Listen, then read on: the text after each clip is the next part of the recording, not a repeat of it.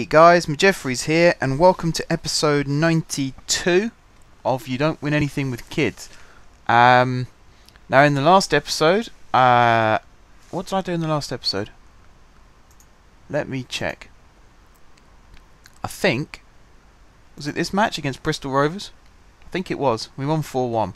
Since then, we've drawn 1-1 against Shrewsbury, beat Morecambe 2-0 at home, and drew 2-2 with Walsall at home. And I'm disappointed with this result because we ended up scoring a last-minute equaliser from Sam Manton, but we just played so poorly. And I did say in the last episode about setting up a friendly in order to experiment with tactics, and that's what I've got here. Don't ask me to pronounce their name. I think it's FC Nordsjælland.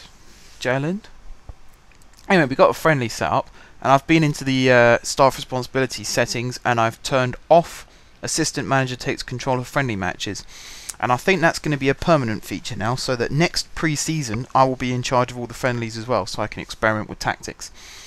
In the meantime though, we have an away match, but it's MK Dons in the second round of the Johnston's Paint Trophy. So that is what we're doing today. There we go. Let's play. Let's have a decent team set up first, and let's try not to lose. Right, so we're going to clear the entire team. We're going to have Quintaka in goal. We're going to have... Right, Villa can't play at right back because he's injured. So let's have... Hutchinson or Robinson? Robinson, I think, looks the better choice. We'll have him at right back. Then we will have... Warnock, I guess. It'll have to be at left back because Jones is injured and Cartwright needs a rest. And then at centre backs, we're going to have Hogan, and we're going to have... no, not going to have Hogan. We're going to have Partridge. Partridge and Stevens. Midfield. Who can I have in midfield? McConnor? Yeah. Let's do McConnor on the left and Mantum on the right. Although Delamond's back. Let's put Delamond in instead of Mantum. Let's see how he gets on. And then I'm going to play Bobo in the hole, because I said I will start him in the next game, so I'm going to keep my word there. And then we're going to have Beckhold on the left. Got too many players, that's the problem. Drewson on the right, because Carino is injured. And then up front, I think we should have Morrison. Like that. We're only allowed 5 subs. So we're going to have O'Brien on the bench. We're going to have Klopmas. We're going to have Saville. So that covers both left back, right back, centre back and centre mid. We're also going to have Johnston, because he covers all the midfield areas as well. And we're going to have... Oh, Johnston's only on 75% fitness. What's Thompson on? 83. Okay, we'll have Thompson.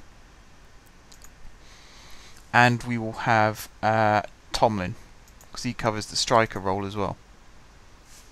Does that look right? Let's have Campbell on the bench instead of Tomlin. We'll have a little bit of speed for the second half if need be. Let's do this. Wasted enough time. We're basically 4 minutes in, and the match hasn't even started yet. Right. We're looking to get a good result.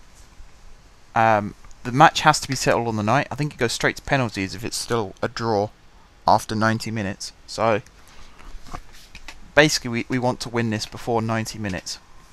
Otherwise we're going to have to face a penalty shootout, and I don't have any confidence in my team with penalties at the moment, either taking or saving. Even though we score penalties in normal matches, I reckon with the pressure of a penalty shootout we'll end up missing. That didn't look good. Stevens bringing down Tankovic very early, and it worries me when they show these free kicks. Oh no, I'm okay. That wasn't too bad. Stadium MK looks very different on this game. In reality it's like a big circular bowl which is pretty much empty the whole time, so they've got that realism done. because it looks very empty on here as well. But the seats are black at Stadium MK, and the top tier hasn't been finished yet. So it looks like a construction site most of the time, which is it's a really weird, surreal place to go to watch a football match. You sit so far back from the pitch as well, so you can hardly see what's going on down the other end. It's just a strange stadium. But anyway, we're not here to talk about the stadium, we're here to talk about the match. See, Beckhold tried to flick one over to Bobo and it just got cut out. That's the ball over the top, which Warnock should deal with. There you go, back to Quintaka. He belts it forward to Morrison, who miscued his header. Stevens needs to make a good challenge, and he hasn't. Tankovic running in behind with the shot. Did I hit the crossbar, or did Quintaka just catch that? I don't know. Looks like a bit of both, really. Strange one. Delamond with a free kick, hits the wall. O'Connor to Delamond again. Better strike, but over the bar. How have we started? 6 shots, none on target. They've had 2 and 1. We need more shots on target. I don't really know how to do that. How do you tell your team to hit their shots on target? Because surely you just tell them to shoot more, and then they just put them wherever. So I don't know how to do that. If anyone knows, drop a comment in the box. You guys can teach me how to play as I'm teaching you things as well. I'd like to think I'm teaching you things. If I'm doing everything that you already know, then I suppose I need to brush up on my skills a little bit. But hopefully I am teaching you guys a trick or two. And I'd love to hear what you guys think as well. Things like training tips and tactics and things like that. That'd be really cool. So if you guys could let me know, that'd be fantastic. Right, Bobo with a good ball from Morrison. He needs to shoot, he doesn't. Comes to Drewson, and McLaughlin with the save. I don't like their goalkeeper kit. Looks weird. Orange with like a white stripe down the middle. It's a strange one. Mind you, I've got strange kits as well, so I can't really talk. Delamond's header to Morrison, 1-0. There we go. Cooking on gas now. That was our 11th shot, 3rd on target, and we finally get a goal. And it only took 32 minutes to get all those shots away. This is a really good corner from Bobo. Well won in the air from Delamond, and Morrison just at the front post. I think their defence were ball watching a little bit there. They had no one on the posts. And yeah, that's us in the lead. Robinson's just got clattered. Might wait till half time before we decide what to do with him. We've got Kloppmus on the bench though, so we've got options. Bobo there hacking it clear. Bobo's having a good game by the looks of it. Match rating is 7.8, highest in the team so far. He's doing his on Gonch role quite well. I think he's actually the best player who we've got in that position to do that role. So he might be getting a few more starts now. Right, we are at half time, and you can see that there's an injury to Partridge and there's an injury to Robinson, but Robinson is not in the best of shape, so I'm going to bring Kloppmus on for this second half, and we have still got Saville who we can bring on for Partridge if need be. And we don't sacrifice our midfield sub because we've got Thompson on the bench as well. So again, versatility in your squad is key to a successful campaign. There is Kloppmus. He finds Drewson. Back to Kloppmus. Inside Delamond. First pass blocked. Connor has made himself free though. We make a lot of space for ourselves on big pitches, so that's quite good. I'm not sure how big the pitch is going to be at the Jefferies Arena when we go back there. And it's such a crucial time of the season as well, because it'll be January, so the second half of the season we're going to need a big penalty. Where's that come from? That looked like a perfectly good challenge to me.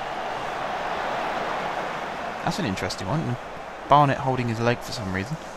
Who's going to take this penalty then? Is it going to be Bobo? Nope, it's going to be McConnor. And he scores. Okay, we're 2-0 up. Much better performance from the guys. We've just got to hold on to the lead now. That's really good. I still don't know why that was a penalty though. That's an absolute mystery to me. But am I going to complain? Probably not. Do I have reason to complain? No. I'll take this 2-0 lead so far and hopefully build on it. What was I talking about? Oh yeah, pitches. We're going to need a big pitch to exploit all the space in the second half of the season and try and open up teams a bit more and get more goals that way. Again, that's why I'm experimenting with tactics. So, another good shot from Delamond there. So if we come back to the stadium and they've got a small pitch, for one reason or another, I'm not going to be the best pleased. It means we're going to be forced to play quite narrow, which I don't really want to do. I never like playing narrow, because you can see I like to get the ball down the wing and get crosses in. Alright, Quintana taking this free kick quite high up the pitch. Good kick, mine. Found Bobo. Delamond. Yep, he does get it through for Bobo. Good ball out wide for Drusen. Good little skip past the challenge there from Drusen. Good ball to the back post where Beckhold's waiting. He knocks it back for Warnock, who's come a long way forward and hasn't done anything with it. O'Connor did well to cut that one out though. Comes for Warnock again. That's better. Finds Beckhold this time. He's been tackled. Managed to get a shot away though, and it's gone just over. We're creating more and more chances as this game goes on. We've had 14 shots, 5 on target. We've actually had more shots on target than MK have had shots. But they've had 3 out of 4 on target. So they're 3/4. We're not. I don't know what we are. Nowhere near that. We have another corner. Bobo taking that one as well. Front post delivery. Morrison 3-0. Great goal. Look at Bobo's match rating. 9.0. He's had an absolute barnstormer out there today. Look at this. Look at the speed and whip on this corner. All it takes is a touch and it goes in. That is fantastic. I'm actually going to make a sub now because Delamond is looking a bit jaded out there. 71% fitness. My mouse still doesn't work. I'm going to bring Saville on. Oops, not for Warnock. That's what I mean about my mouse doesn't work. There we go. For Delamond. So get Saville a run out. I'm quite impressed with Saville actually. He does well wherever I ask him to play. So I've had to ask him to play centre back more recently with a couple of injuries and suspensions, and centre midfield, which is where he is now of course, and he does link up well with his teammates, which I said either in the last episode or the episode before, I can't remember now, but partnerships and being able to link up well with teammates is one of the key features as to how a team of average players can become a team of good players, because if you can link up well and if you have a mutual understanding, you can exploit each other's strengths. And that's where success comes from. Could this be a goal for Bobo? Not quite the first time, but on the second time he gets it in. And finally he deserves a goal and he's scored it. 9.3 match rating. McConnor is 8.0. Morrison is 8.8. He's done well out there as well today. I had a feeling he had a goal in him. I didn't think he had 2. And of course McConnor with the penalty, and he's been doing really well in that midfield role as well. Deep line playmaker he's been playing at the moment. So yeah, I'm really impressed with how the team are playing out there today, tearing MK Dons apart. This of course means we progress to the next stage of the competition, and it's a trophy that we can have a chance of winning now. That's a good ball for Morrison. Tried to dink it over the top of the keeper.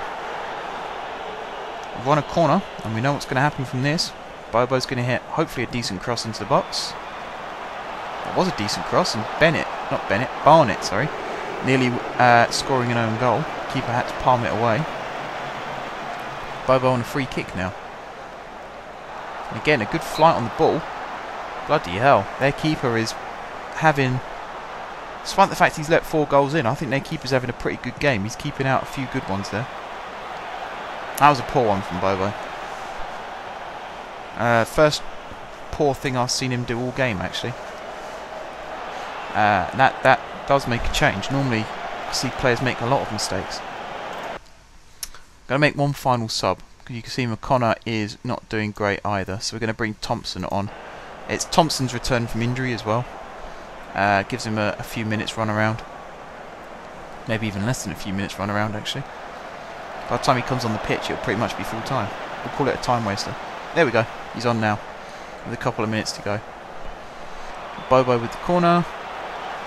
Comes out to Thompson. We know he's got a good shot on him. Oof. Pulls a save out of McLaughlin. And you remember Thompson when he scored a hat-trick last season? 2 of them were powerful long-range shots. I think the third one was a tap-in, if I remember rightly. See, he's done well to hold on to the ball there. He's just been clattered there. I'd stay down if someone hit me that hard, I think. Might not ever walk again, knowing me. Good save there from Quintana. Right at the end of the match, they finally get another shot. Look at that, actually. 19 shots, 10 on target. Considering we've only scored 4, that shows how good a game McLaughlin has had. He's managed to keep out 6 of our shots. And they're not easy ones either. I don't know whether they count that Bobo free kick either, because he did well on that one. That's a mistake from Partridge. And Tyrone Barnett with the goal. That was not good from Matt Partridge. That was really, really poor. I hope he holds his hands up on that one and says that's my fault. No, there was no pressure on that at all. He could have let that go back to Quintana if he wanted to. And then once he'd given it away, there was no effort to actually track back and try and win it back for the team. So I'm not happy with him for that one. Apart from that, though, I am pleased with how well the team have played. So yeah, we are clear and deserved winners. Shame we couldn't keep a clean sheet, but we have won all the same. So that's that game out the way, guys. Bobo won man of the match, deservedly so. And then the next episode, I believe, is that friendly that I was talking about. So we'll do a whole thing on tactics before that match, and then we'll experiment during the match. Probably have 2 teams of 11 play first half, second half, and just see how it goes from there. I'll explain more about that in the next episode, because I'm not 100% sure yet what I'm going to be doing. But like I said, hopefully we come up with a few good tactics that will help us win a few more games this season and not have these horrible draw scenarios going on. So until then, guys, thank you very much for watching.